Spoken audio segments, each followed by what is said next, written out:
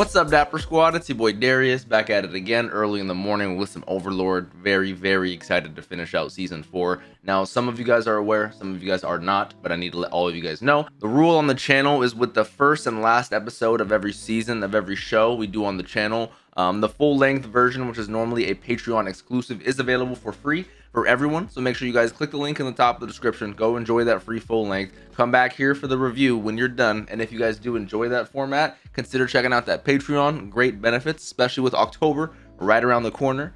I'm not going to waste too much more time. Just don't forget to subscribe, leave a like, all that jazz. I say we hop right on into it. I don't even know the title of this last episode. It is The Witch of the Falling Kingdom. Makes me think it's about Renner. I don't know. I'm very curious.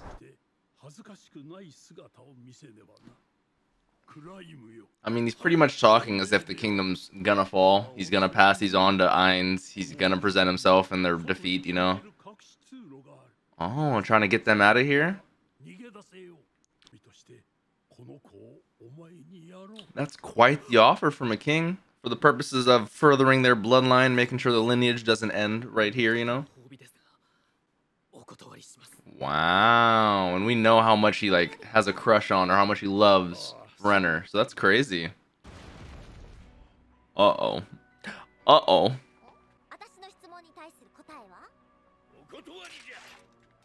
Alright, these men are willing to lay their lives on the...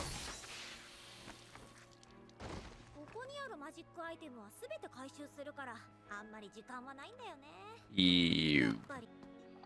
I would be just dead struck silent like them. Oh my god. Aura does not care. Okay. So we are hiding the crown and the other items in the warehouse. These are the items and the lineage passed down from the royal family.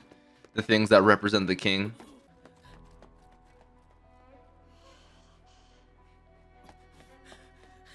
Shouts out Aura and Mare, the two opposites, two sides of the same coin, you know. Wanting to save people, but also just causing so much death. I wonder what Renner did with the king. Cocytus and the squad have already made it here. I mean, we know that because of the frozen castle. Last human. Oh, that means one of them's dead. It's either the king who made himself presentable, or Renner with the king's dead. Oh.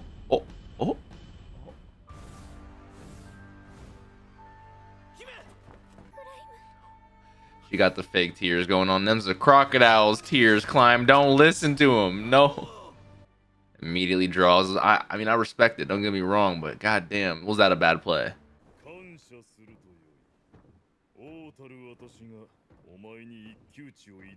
That's a huge honor, you know, especially to someone who's challenging him like Climb. And we've wanted that sword for a little bit. Sword is so swaggy too. Little does Climb know. I'm praying he doesn't die right here. He threw the sword. That's quite the strategy going on. Okay.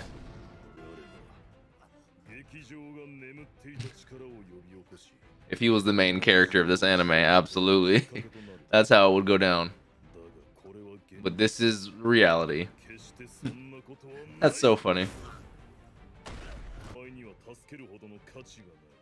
That's generally Ainz's methods when it comes to thinking about if he's gonna save people. Are they valuable? Do they have any special powers? Nope, he has none.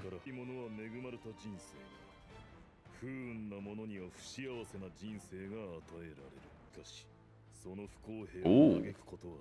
Man's just getting deep and philosophical on us. Oh.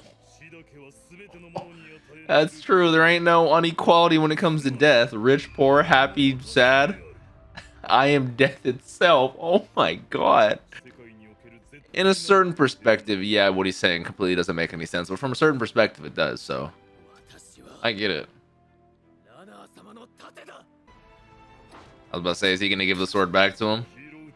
It's the only chance he has. Yeah, Albeto's like, little do you know, Climb. Little do you know. I know. Please tell him though. I want him to know. I wanted him to know so bad. Shouts out to Irons though. Oh, you can tell Irons definitely is just taking the lead when it comes to that. Is this gonna actually give us a fighting shot? Oh, you can tell he's already. It was a valiant effort. Oh, his entire sword fighting is done now.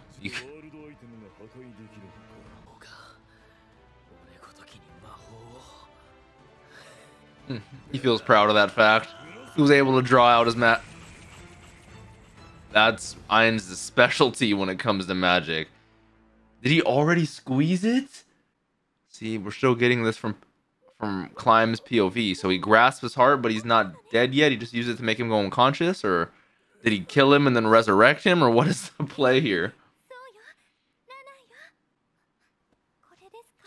The Witch of the Falling Kingdom. Look at the outfit change. She's a demon? Like, those wings are not a part of her fucking fit from Spencer's? That's real?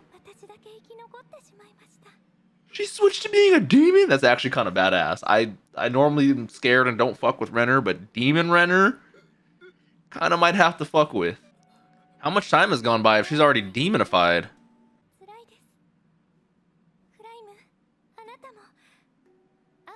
If Climb says yes, I don't know how to feel, if I'm being honest with you. How much time we have left? I need like 7 more episodes yet. Oh, it was resurrection. He did indeed die.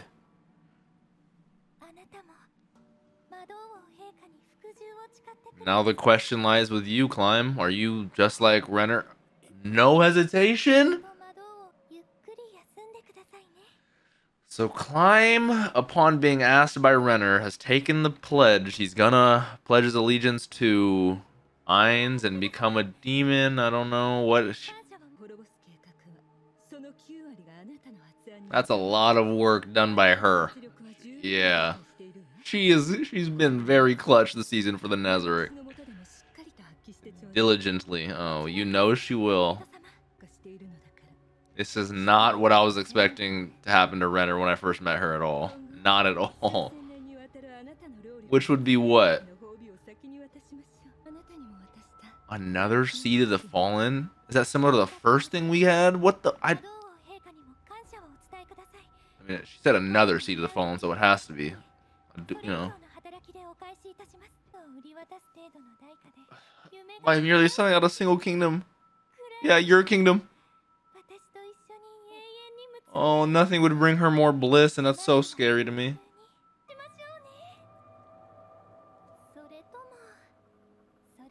Oh, they're about to have some. Isn't he like still on deathbed? Like, I know he got resurrected, but he's still injured and about to...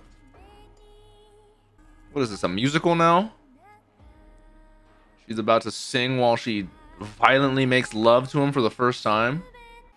I mean, don't get me wrong. I like the new black look, the long blonde hair, the black. I love black personally. You know, she looked real good, but I'm just like, her personality is way too creepy for me.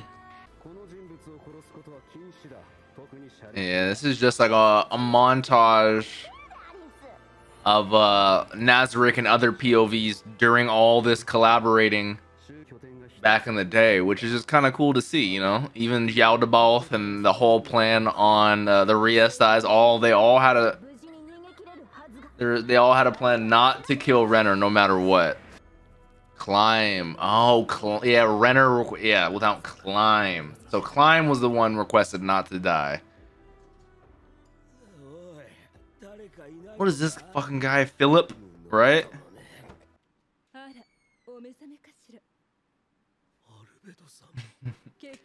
Quite the guest.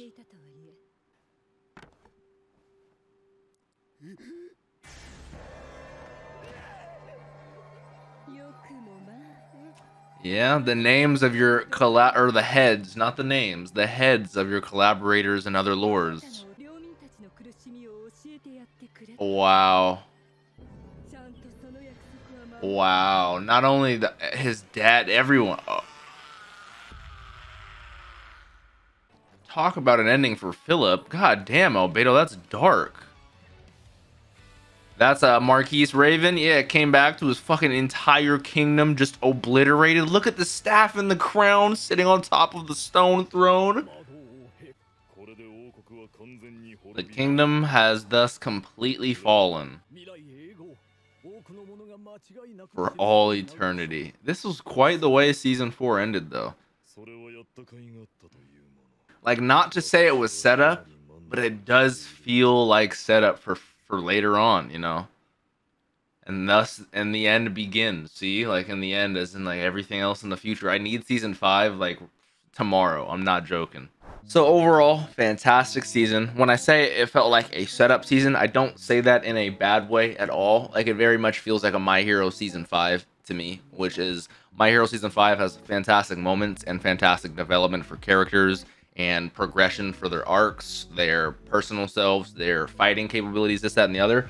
But it is a huge setup season for season 6, which is, I know I haven't read My Hero, so I don't know that particular, but everyone's been telling me that.